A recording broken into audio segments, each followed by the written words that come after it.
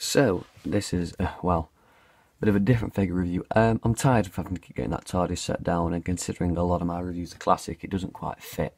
So, the 1970s collector set will be the last video ever filmed, review-wise, at the set of the 10th Doctor's TARDIS playset. From now on, I'm going to be using here, so there you go. Decorated it so it doesn't look quite so boring. But yeah, it's just a few reasons for this. It's easier to do, there's better lighting. This can be permanent as well. This is an empty shelf, so this makes life easier for me, and I think they're just going to look a whole lot more professional and a lot better. Anyway, this is the 12th Doctor set from the B&M stuff this year. I might as well review them all. Like I said, new series reviews, I'm happy to do them, but no one seems to give a crap, so, you know, that's the way I see it, you know. And all of a sudden the set's already falling apart. Come on. Don't do this. Anyway, yeah, packaging. I'm not going to do that thing where I read every word there because obviously you're all illiterate. But I'll just, you know, it's the same thing with all B&M sets. 2 figures on each side. One of them is on both, and then choose the other one, normally the Doctor. Again, no story. Although, God, these are some of the most inaccurate figures I've seen in a while. Well, maybe not the Missy, but these two have got problems, especially him. Anyway. Enough about that, let's get them out. So here they are out of the box. As you can see, there's 3 figures. These are quite well made. These feel like, well, like Series 8 Capaldi figures, that kind of thing. They feel like they've got some, you know, life to them. They're not as bad as the 70s set. Maybe my 70s set's just a bit of a, you know, a duff one. I'm not too sure. But these ones, they still feel cheap, don't get me wrong, but they're not. They feel a bit more like they'll stay together. Anyway, we'll start with the 12th Doctor, as he is the only one not from Series 10. So this is a mishmash of 12th Doctor figures. This is mainly Series 8 12th Doctor with a Series 9 head. First of all, his articulation. His head can do a full 360 degrees. We have ball jointed shoulders, elbow, bicep, and then 360 at the wrist. We have waist, T-crotch joints with thigh and knee. No foot. Oh no, there is foot actually. I stand corrected. Never tried it before. Yeah, I've got a few problems with this figure, mainly to do with the detail. First of all, the face. The paint apps, they're never going to be the best thing ever on a B&M set, although some people do say that the Invasion of the Dinosaurs Pertwee is the best we've ever had. They're wrong. But it still looks quite nice. It's better than it's better than the Brigadier's paint job. He's got a sort of black wash or a lighter grey wash in his hair, which way you look at it. His eyebrows have been nicely done. There's not really too much of a mess up on them. We have his eyes, of course, which appear to just be grey. Alright then. And then we have his sort of matte coloured mouth. Very nicely done. The sculpt doesn't really have too many moulding lines other than the top, and it does kind of fit in with the hair, so, you know, pretty well hidden.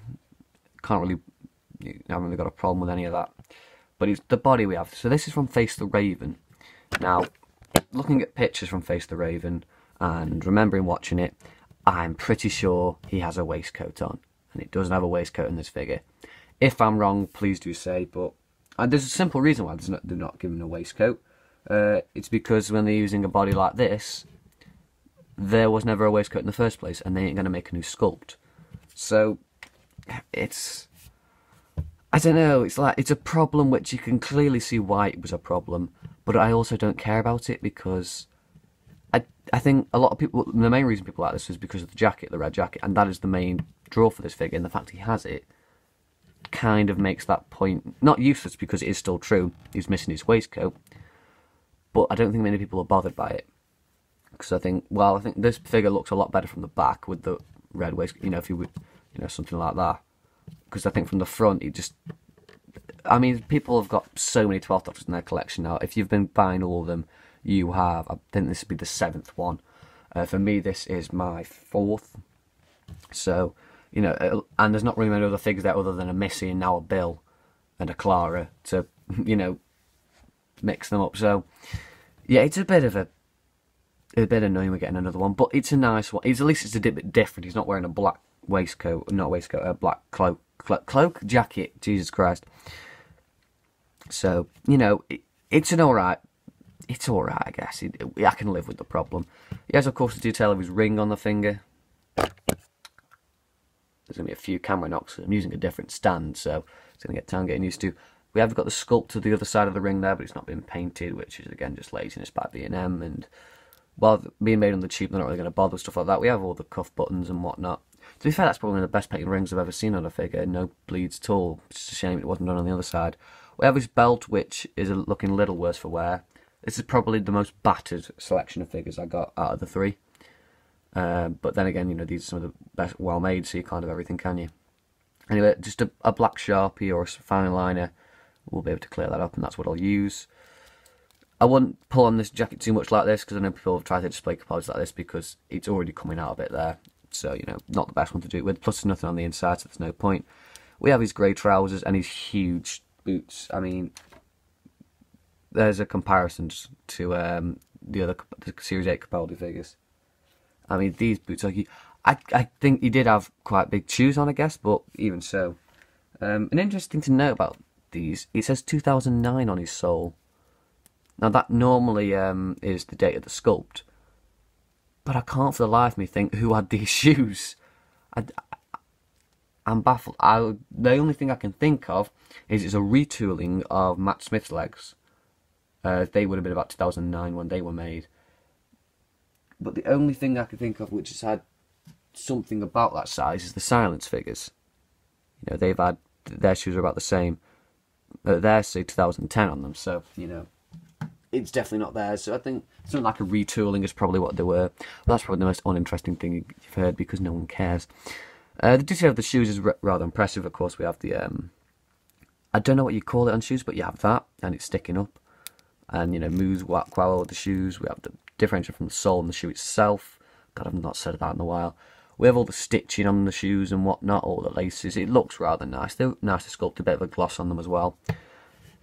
And that's your lot with the... Oh, also he has his shirt painted in the jacket, which looks all nice and fancy. But that is your lot. You know, he's a cool figure. I quite like him. He's probably one of my more favourite 12th Doctors. I really don't like the Series 8 ones. Of course, I'm still going to buy the other two I'm missing, though, because, you know, it's me. But, you know, he's still alright. He's quite a nice figure. He has problems, but, you know, every B&M figure really this year is going to have problems. I mean, the Pertwee one, I hopefully get that set. I say hopefully, but there's been some rat twats would buying the emptying out stock rooms and selling them on eBay for ludicrous prices, which will be covered on the podcast on Saturday for anyone who is enjoying that. Yeah, he's probably the figure I'm most pissed off about with the inaccuracy. But anyway, that's enough about the 12th Doctor. Let's move on now to Bill. This is probably the main draw for a lot of people to this set. The first time Bill has been released. Not the figure we were shown at Christmas by... who plays Bill? Her name has gone completely. Yeah, gone. But she put on her Instagram, I think it was, a picture of Bill from Smile holding a thing on top of a Christmas tree. That was supposed to be an Amazon exclusive, and some people are saying it still is, and it'll just come into stock eventually. Because, of course, with it being character and modern-day character, they're going to reuse the sculpt for the same character again in a slightly different colour.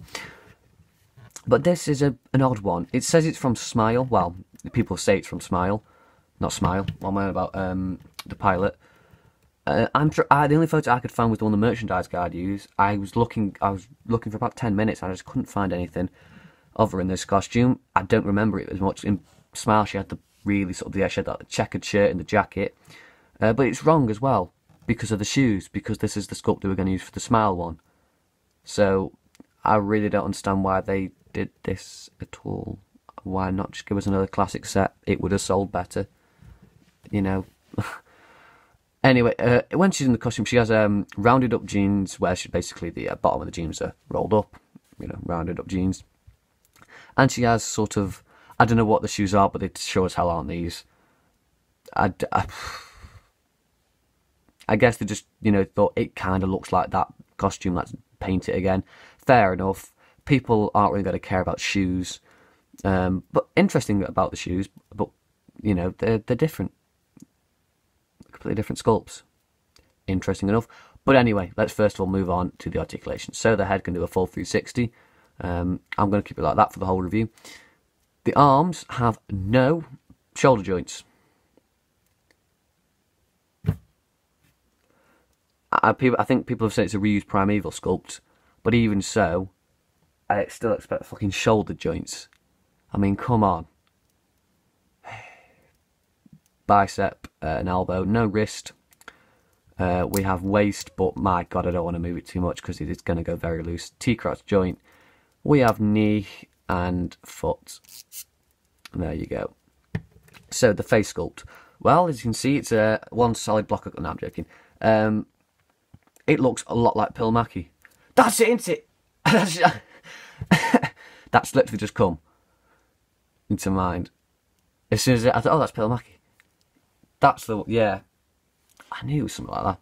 Anyway, it's a very good sculpt. Probably one of the best I've seen for a companion in a long time, because that Clara looks mediocre at best. The eyebrows, the facial features, the scanning they've been doing is clearly working very well for them. The hair is nicely done, even though it does have this is what I mean about being battered. It's clearly orange, whatever they sculpted it in, and it's just wearing off. We have the bow, which is just kind of melted onto the forehead. Yeah, the hair's not its best part. It's possibly got a washing, or then again, that could just be paint leak. You can see her ears are kind of there underneath. You know, everything it needs to do. The top is not only a little bit boring, but yeah, it's not quite right. When you look, if you see the photo of her wearing this, it doesn't quite look like this, but I'll let it go because I don't really care. It's got all the patterns, they're pretty much the same though. We have these jeans which have odd bits of lighter blue in. I don't really remember wearing jeans like this, but then again, you know, apparently when you wear jeans now, they can't just be normal jeans. They must either have holes in, mud on, or have a wash on. You know, you can't just have a standard colour, because that's the time we live in. Yeah, they look dreadful, to be honest. Whether they were accurate or not, I just think they look absolutely fucking terrible. Thank God it's mainly on the back and not on the front. Anyway, then again, the shoes, probably the most impressive thing about the bottom half of the figure. There is lots of detail on these, lots of mud. The soles have a different colour, no real paint bleeds. The fact that they're different as well really helps, I think.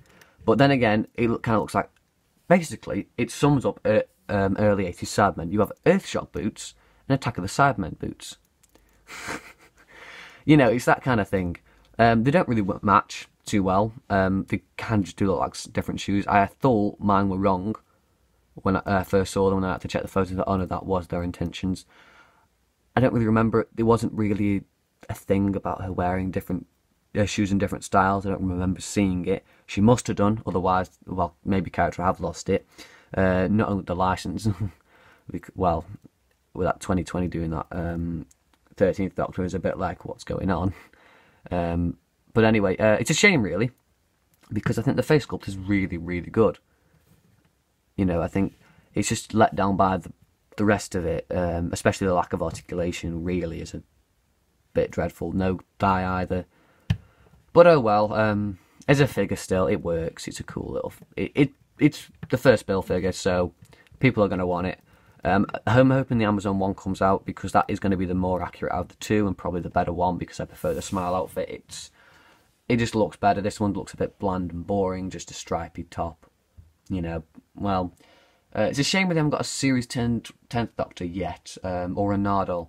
I much prefer a Nardole, but, you know, it's nice that we're getting new figures and new sculpts, especially from Series 10, because Series 10, it did look like for a while was going to have nothing, and the figurine collection was going to be the only thing to do figures from it.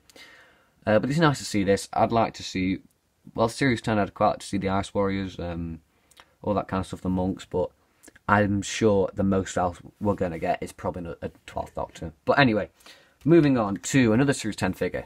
I guess I'm kind of lying there, but you know what I mean. This is just a complete repaint. Missy from Extremis. Yeah, it is. It's got a few problems, but we'll, like all these figures, but we'll go over them in a moment. First of all, the head. Can move... Also, what the fuck is that moulding line there? She's got a vein popping out. Can move 360. Now become very loose. Like I said, don't ever do it. Shoulder, elbow, bicep. Oh, what the bloody hell? Okay, she's got ball-jointed elbows. I never noticed that.